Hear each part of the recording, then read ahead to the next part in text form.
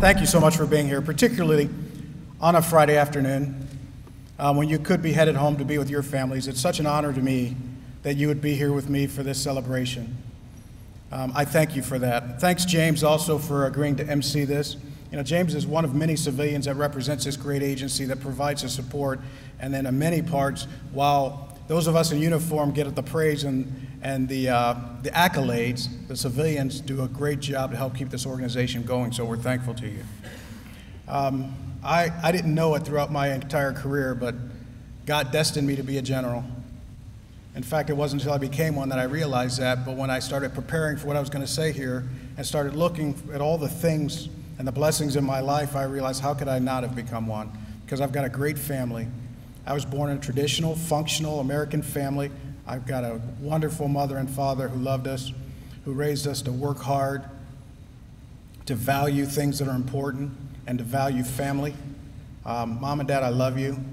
And I'm so glad you could be here with me, because this is as much about you as it is about me. I've got great kids, as you heard for yourself.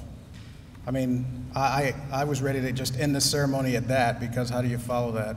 I've got wonderful children. I've got a daughter who joined the Air Guard and has just excelled in every regard. My daughter Rachel is probably the most disciplined and determined person I've ever met, and my son John has more talent in his little finger than I'd ever have in my life. And when he figures out what it is he's going to do, watch out, because you're going to read about that kid. And of course, my wife, General Ashenhurst said it all, honey. You know, my wife gave up a lot to be a mom and a wife, to include a military career of her own. She was a captain in the Guard herself, and she hung it all up so that she could focus more on taking care of us. And I'm standing here today because of the sacrifices you made, and I love you. And I just hope that you accept these flowers as just a symbol of my recognition of how much you've done for me and for our family, so that I could be standing here today, and I love you.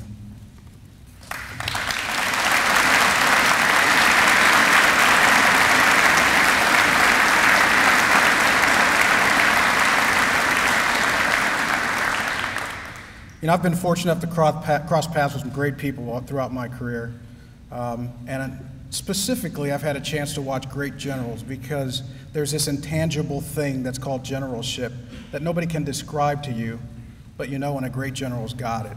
And I've been fortunate enough to just watch good people with last names like Wade and Cambick, Hartley and Carmody and Lee, Martin, Alexander, and now most recently, Klaus, McHenry, Bartman, Smith. I mean, folks who just understand generalship and what it means to bear the responsibility and the burden of leading hundreds, thousands sometimes, soldiers, sometimes into harm's way. So for all the retired generals and currently serving generals that showed up today, thank you very, very much for being here. I'd also like to just point out one very special guest here today.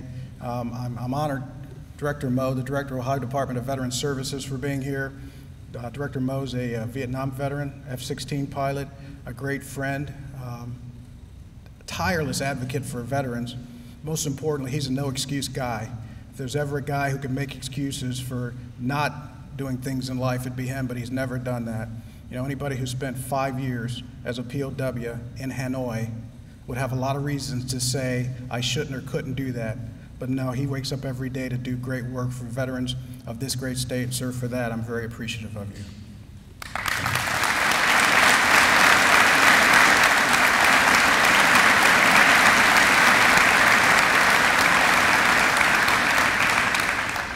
And I'm fortunate enough to have a boss who trusts me with this assignment, because there are a lot of capable people who could be standing here doing this job as the Adjutant General. Some of those are names that I named earlier. But I was blessed enough to be selected with this responsibility, and I'm thankful for that. General Ashenhurst she has worked at a blistering pace for this last year. Ma'am, it's been fantastic watching you work.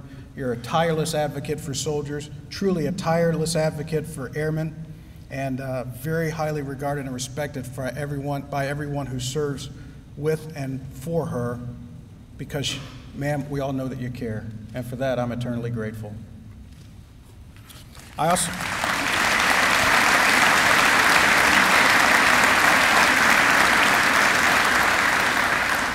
I need to say thanks to the rest of the command team too. Sergeant Major Watmow couldn't be here, but D.K. Taylor and Chip Tanzel, Chief of Staff, you know, these guys are the ones who really keep the Army National Guard going. I get the credit for it, but you know, sometimes I feel like I'm in that a baby seat, the old style baby seats that used to have the plastic steering wheel. You know, I sit there and hold the steering wheel and they humor me and let me think that I'm driving. So I look out the window and wave and they let me think that I'm driving the organization, but it's them that really keep the thing going every day and just do a marvelous job, and we get better every day, and that's our commitment that we will continue to improve.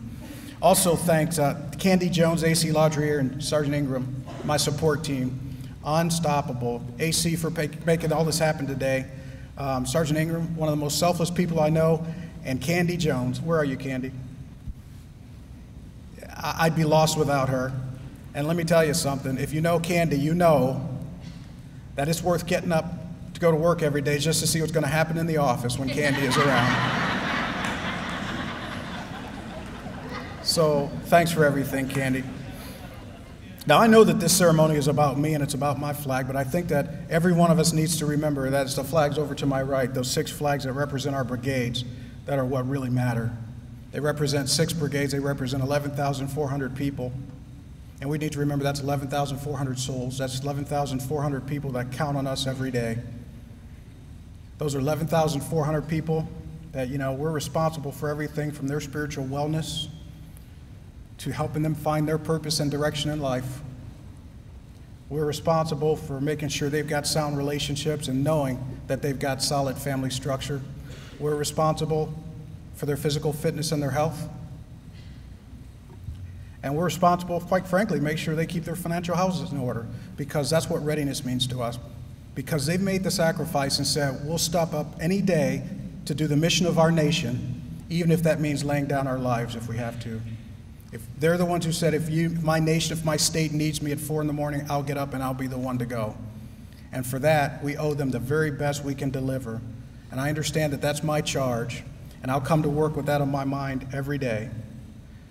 So you can understand why I say I was destined to be a general. I've been blessed with so many things that I couldn't possibly fail. Great family, great friends, and all of you. So for that, I'm able to stand here today and say, I'm Brigadier General John Harris, and I will always place the mission first. I will never accept defeat, I will never quit, and I will never leave a fallen comrade. Thank you very much.